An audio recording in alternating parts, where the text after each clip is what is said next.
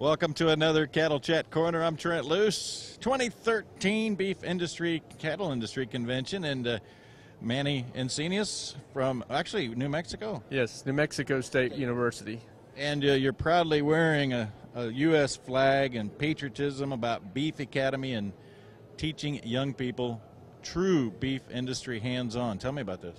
Yes, sir, Trent. A couple years ago, leadership in New Mexico for the beef industry and allied industry had this novel concept that recognized that our producers are getting older across the industry, and that it was our responsibility to develop some truly applied programs that would maybe promote and encourage more young people to seek out careers directly in the beef industry and in the ranching industry.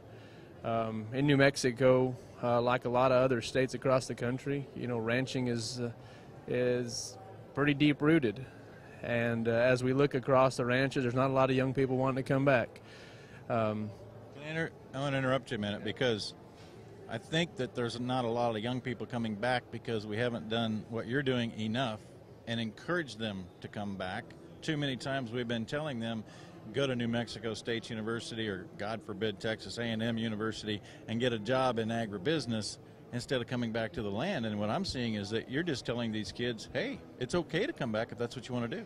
Definitely, and I think that was the intent of our program, was to allow them to see all of the opportunities that tie back into the beef industry. The young people that come to our applied programs, one is a New Mexico Youth Ranch Management Camp that we host in June in the high country of New Mexico, and the second we host, that's called the U.S. Beef Academy, that we host in July. We basically expose the kids to all aspects of the industry in a very hands-on approach. There's not a whole lot of sit-down lecture time. We basically engage these kids in a very aggressive curriculum. They fabricate beef carcasses, and they eat off that beef carcass the entire week. They learn about all of the hormones and all of the applications of implementing estrus synchronization and artificial insemination. They learn all the new ways to diagnose pregnancy. They learn how to formulate rations. They also learn how to be good stewards of the land and actually understand how to measure how many cows or stockers you can run on a given piece of property. Every day the young people have an opportunity to compete for top hand awards, where they compete for handmade chinks and buckles and Can I get in this deal? I want to be in. Can I be one? Definitely. Come on. I'm not too old. Oh, heck no. We've also even thought about having adult courses in this. Again, it's 5 days, and it's just jam-packed with just, excitement. I think there's excitement for those of us adult instructors, because we see that there is going to be a future for our industry. Just by the energy that these young people, show throughout the week, they outlast the adults. They want more. They're young sponges.